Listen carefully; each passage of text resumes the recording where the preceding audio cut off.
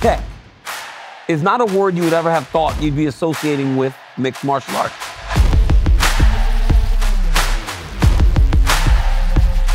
It's a game of inches that we play, and we as fighters are constantly looking for anything to give us any type of advantage. It's the little things. It starts with sleep, nutrition, hydration. Those are like 3 basic things. A lot of pro athletes, the greats, when they retire, they talk about, how they've stayed and played so long.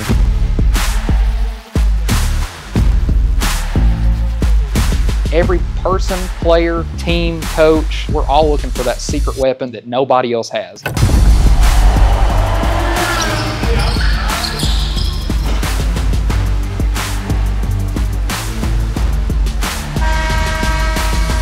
Pro clubs in all sports are investing heavily in competitive advantages that are technology-driven, that are physical health science-driven, that are mental health science-driven.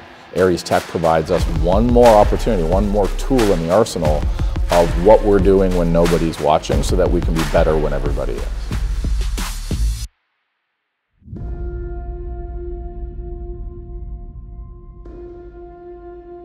How do we continue to move humanity forward through innovation, through technology, while still remaining safe? I look at as Aries as that solution to this problem that we created through innovation. If you look at our research, all the stuff that we've done, we knew that we could demonstrate the effect in real time that our product works, which then led me to Dr. Dogris here. His ability to look at how the brain's functioning, how the heart's functioning, the connection to this external radiation from the cell phones, from your wireless devices, how it actually interacts with the body, and then when you introduce our product to make that all go away, is pretty remarkable. We've tested a lot of people on the road, and we keep on making the same observation. The thing about the Aries is that there's a mitigation variable here, and we keep on seeing that again and again, which is really, from a scientific perspective, it's pretty interesting.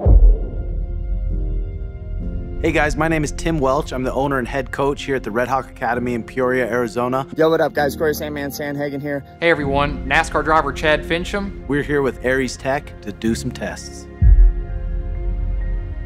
So now we're going to do a quantitative EEG, which is a recording of the brain.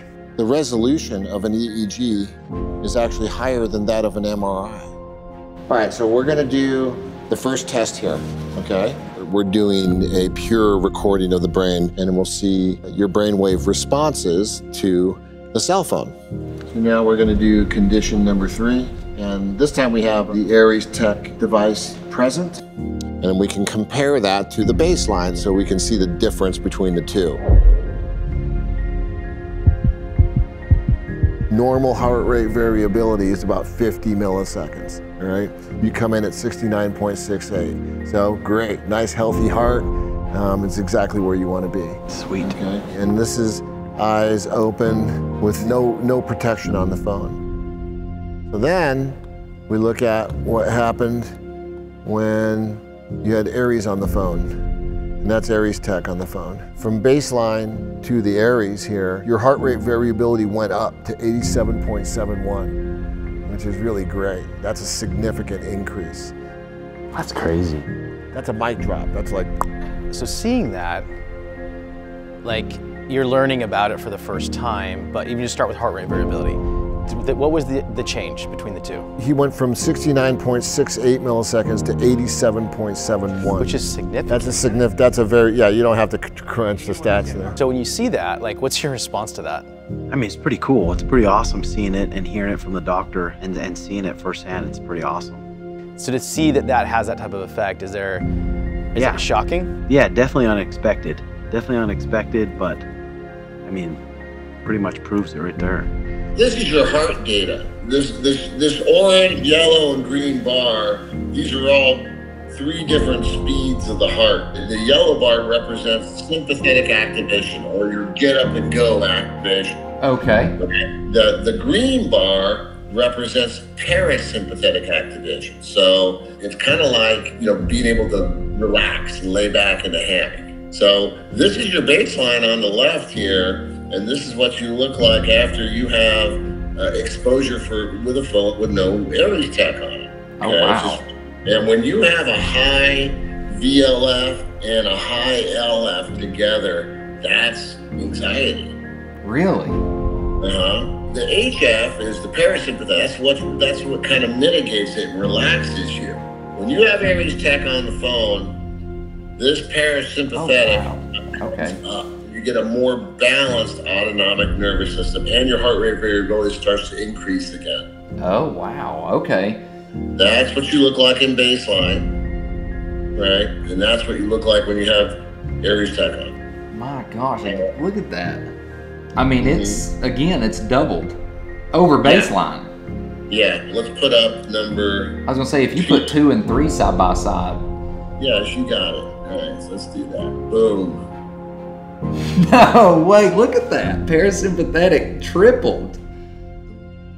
You're an athlete, and being an athlete, your heart is tuned and it's designed to stretch. Well, look at that. Whoa, so that's crazy. That's what your heart does when you're exposed to a cell phone. What? Let's take a look at what you did when you had a phone with Aries Tech. Here we go, and boom. So about even. That's what happens when you got Aries Tech on the phone. So it brought it down, and it brought it down to a more balanced state.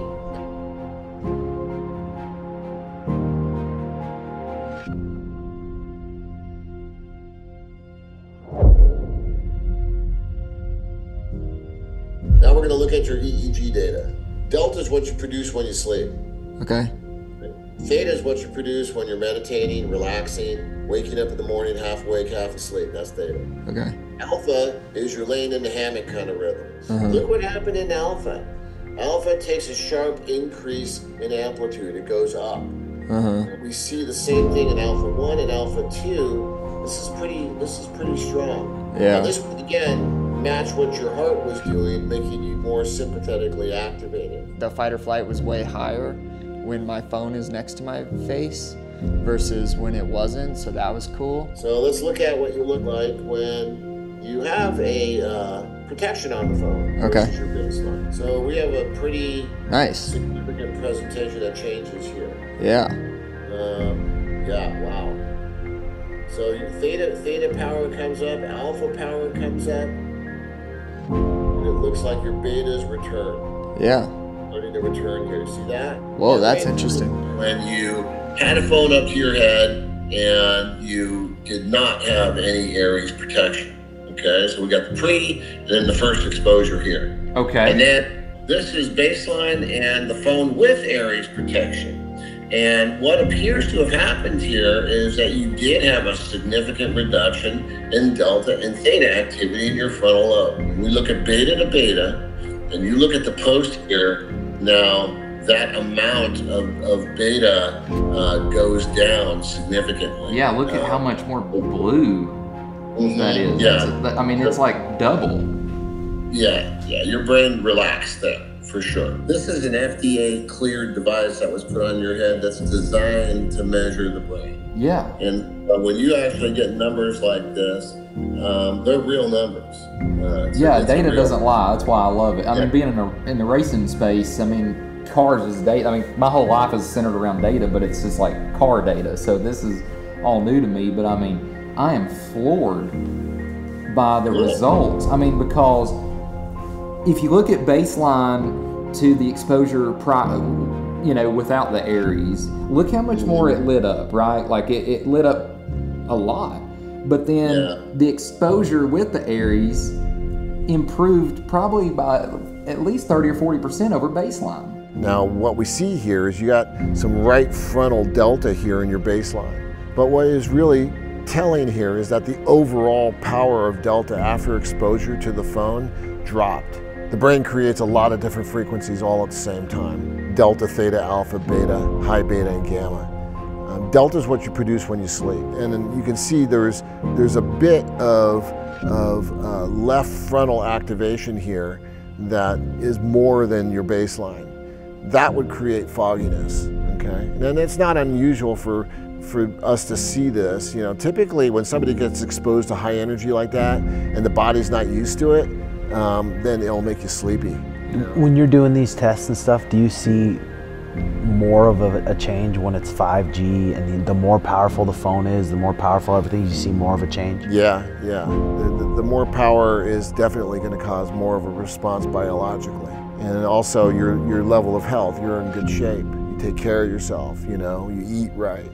You take somebody who doesn't do that thing, they won't be able to sustain that type of exposure for long. This theta changed on your right side here, and we saw more frontal theta up here. Alpha changed, more left frontal alpha appeared. And what I can tell you is that it can create a lot of different problems, such as depression, anxiety, brain fog, attention deficit, stuff like that.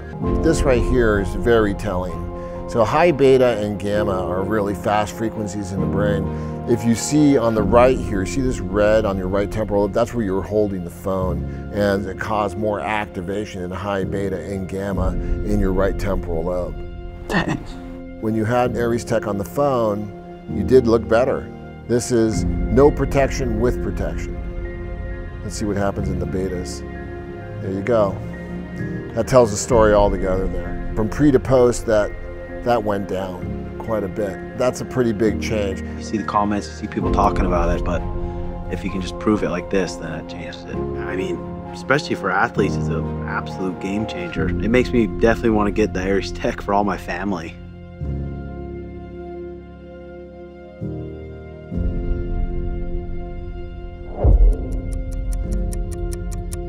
What I can tell you is that that phone slowed you down. So when you walked in the room, 512 milliseconds, okay? Now that's an above average response time, that's fast, okay? But as soon as you put the Aries device on the phone, you even got faster. Oh yeah, that's pretty significant looking. And when you look at this from baseline to your third test, that's significantly faster. Cool. That's about 40 milliseconds faster. Dang.